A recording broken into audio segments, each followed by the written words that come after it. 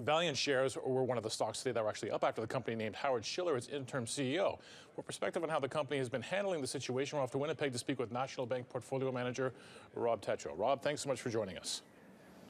Thanks for having me, Greg. So let's start there. Some uncertainty, and investors hate uncertainty over the situation with Michael Pearson. And then we got an interim CEO this morning. The stocks were a little undecided, and then it moved higher. Is all this action basically based on what we found out this morning about who's going to be running the company in the short term? I would think so, absolutely, Greg. What did it finish at? What did Valeant finish at? I'm getting powdered here in Winnipeg. And was it up 3%? The Valeant shares, I believe, about 3%, to finish off the day. 3%. So obviously, the management by committee approach was not something that was favored by the market.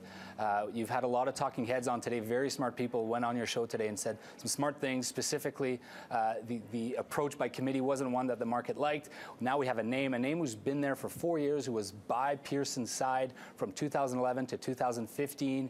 He was there. He was the CFO. He knows the company. And the fact that he's coming back, obviously, is a sign that the market liked today. And the fact that he's back in the CEO role is good for sure for the company, says the market. All right, we just showed our viewers a graph. It actually ended up about 2% on the day, but at a point it was trading around 3. So you think this will bring some stability to the name for at least a little while until we can figure out what's going to happen with Mr. Pearson?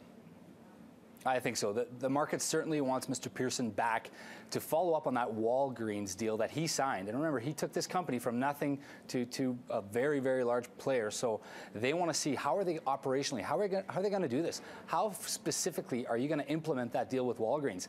Schiller is a great name, and he knows the financial side of it. But operationally, I think the market will be even more relieved if Pearson comes back.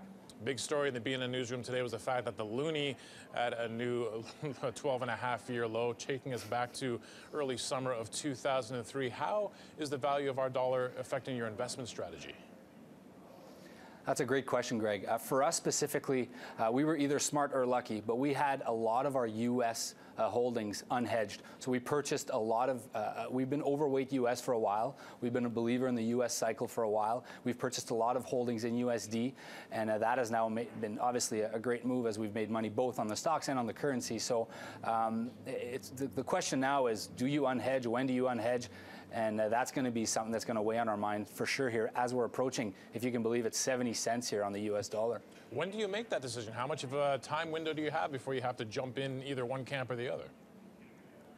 Well, for us, it's not something we take lightly. It's something we take a look at all the macro factors. We take a look at what's happening. Obviously, we got a petrodollar, so we got to factor in what's happening there. And I'm certainly not a bottom picker, because I do enough of that at home when I change the diapers for my 3 kids.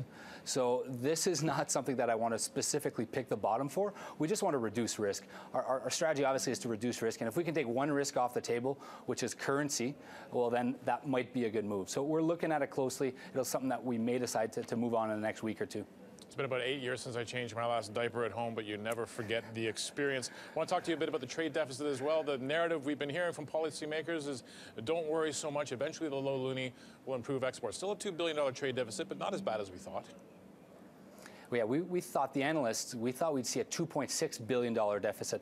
Now, this is significant. This is the 14th significant month that we see negative numbers like this. And this is going to be the worst year ever for the trade deficit. We're talking about probably somewhere around a $20 to $25 million trade deficit when all is said and done. Now, the good news, if you consider it good news, is that they revised the October provision by about 0.4 billion.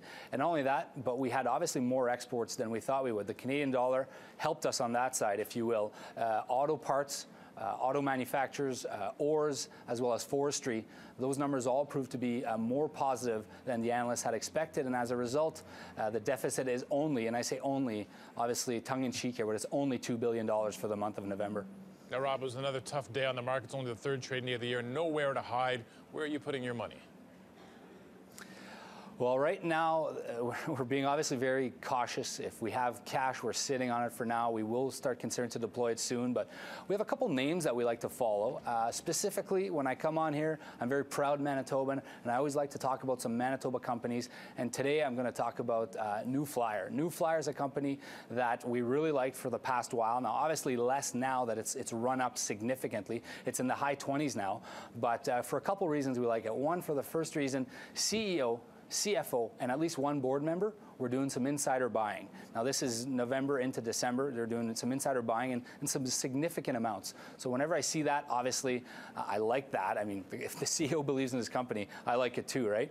So that was one major reason. And two, the motor coach acquisition is something that I think is going to be very accretive. We're talking $455 million. They bought it at a 6 times multiple, 6 times EBITDA multiple. Now that's a fantastic accretive deal in my mind. They did it without issuing equity, so there was no new, they did it all on a debt financing.